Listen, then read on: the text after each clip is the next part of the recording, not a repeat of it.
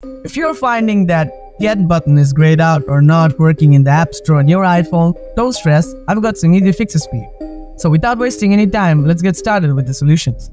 Solution 1. Sign out and back into the App Store. Open the Settings app on your iPhone, then tap your Apple ID at the top of the screen. Next, select Media and Purchases. Then tap Sign Out. Restart your iPhone, sign back in with your Apple ID. Solution 2. Check App Store restrictions. Open Settings, then scroll down and tap Screen Time. Next, tap Content and Privacy Restrictions. Ensure that iTunes and App Store purchases is set to Allow. Now turn off any restrictions. After that, restart your device. Solution 3. Clear App Store data. Open Settings, then scroll down and tap on App Store. Next, scroll down again and tap Personalized Recommendations. Tap Clear App Usage Data. After that, restart the App Store. Solution 4. Reset Network Settings. Open Settings, then scroll down and tap General.